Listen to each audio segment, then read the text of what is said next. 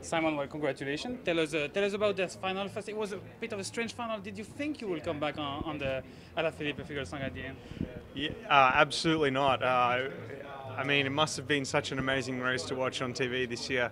Uh, I was with Mollema for the whole last lap, and I knew there was, I believe, at least three, if not four guys in front. So I thought I was about fifth or sixth on the road, and I thought I was racing for fifth or sixth, and then when I got caught from behind from a group of five, and then I thought my race was all over, and then we came back to the front and caught the leaders, and it was all open again. So it was just, in the end, you were just racing for the best place possible, and so fortunately that was racing for the win. So it was an amazing race to be a part of, and such an emotional roller coaster also for us in the race, not knowing how it was going to unfold.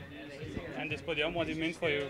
It's huge. I mean, I've had a really good start to this year. I've been placings in Strade Bianche and Milan San Remo, and although I've only just been scraping into the top 10, I really feel like I had this kind of result in me in this first part of the season. So I'm so happy to have able to deliver that. Thank you very much.